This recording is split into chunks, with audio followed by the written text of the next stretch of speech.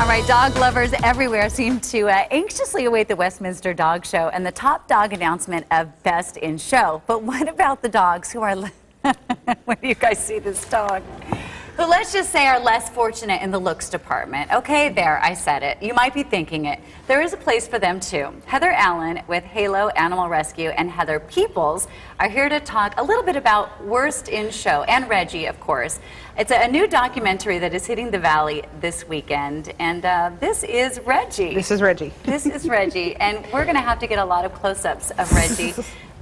He just seems to be the sweetest dog ever. He just keeps laying his head, you know, on your shoulder. It's so cute. Mm-hmm. Yeah, he's extremely, extremely loving. He doesn't know what the whole contest is about. To him, it's just, you know, lots of treats and lots of pets. Exactly. And that's all it is to them. So what are do they typically judge on? This is just the documentary that's coming out. There's not an actual dog show this weekend, right? No, it's the 23rd. Okay. So what do they look for Worst in Show? Warts, the tongue hanging out, you know, he's got dueling mohawks down his back. Do you think we can get him? Yeah, come on, Reg. If he's a little shy today. Come here, Reggie. Come here. There we go. Oh, yeah, so we just have to show every part of you. You can see, like, the dueling mohawks down his back, and then, of course, the lopsided ears, the lopsided head. Now, I'm going to ask every question, because people might be thinking I'm not trying to be mean. Does he have any kind of infection or, yeah. Is he losing his hair? Is he old? No, he's actually 7 years old, but he is a Peruvian Incan orchid, so... He's a purebred? No, he's a mix. We're just not sure of what, so just take whatever you want, throw it in there. There's a lot of people that could make up their own. We do on a lot of occasions. With him, it's a genetic deficiency, so not only does it take away the hair, but, you know, there's no teeth. He has no teeth? No. Oh, look at that. Oh, that might be why he always sticks his tongue out. Tongue always falls out to the side. Right, yeah. Okay, I'm definitely going to come back to you because I want to talk more about Reggie, but we can't ignore this handsome fellow over there and another Heather. How are you? Good morning. We're doing great. Animals are so fun, whether they're the best looking or the worst looking.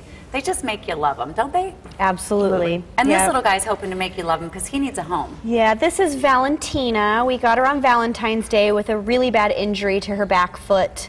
And it took us 3 months of bandaging and getting it all better, but she's got some scarring left, but other than that, she's doing great. She is the sweetest, most loving girl, and she just really needs somebody to come take her home. How old do you think she is? We think that she's around 6 or 7, so she's in the senior category, but, you know, she is so great with the other dogs. She'd prefer a home with no other cats, but she loves people and just wags her little nubby tail and wants a home so desperately. Oh, she's just watching everything. She is. She really likes watching the cameras. So cute. Okay, so let's go back to Reggie and Heather. So tell me more about this documentary. How did they find you guys? Well, I've actually been entering the contest since 2006 when my dog Archie won. Okay. And then... Did Archie look like Reggie? No, Archie was much smaller. Is that Archie right there? No, that's Sam. Do you know Sam? I entered the contest after Sam. Archie is in here somewhere. Right there? Nope, that's Rascal. Okay. Is that a special breed of dog that looks like that? Those are Chinese crusteds. Okay. Yeah, they're definitely one of a kind. Yeah, that's Icky. So they obviously knew about you and found you because you had entered these contests before. Yeah, and I was going up last year, so they had contacted me and said, would you mind doing an interview when you get here? And I said, okay, well, I drive in. So they got me after a 13-hour car ride and did this whole interview process. And then originally when Archie won, Don was the one who had interviewed me for the Sonoma County paper.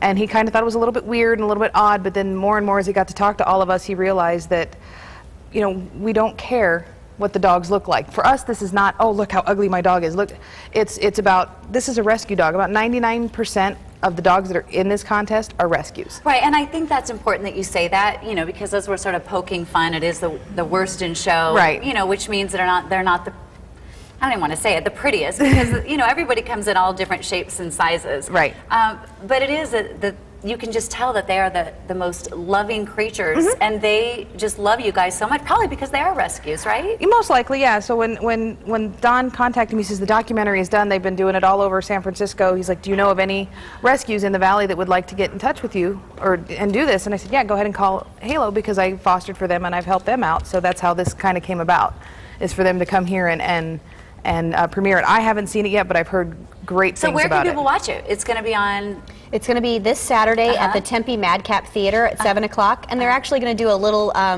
ugliest dog contest before it, so people can actually bring their dogs with them. The theater's great. given them permission, so they can get tickets online now for a couple bucks cheaper than at the door.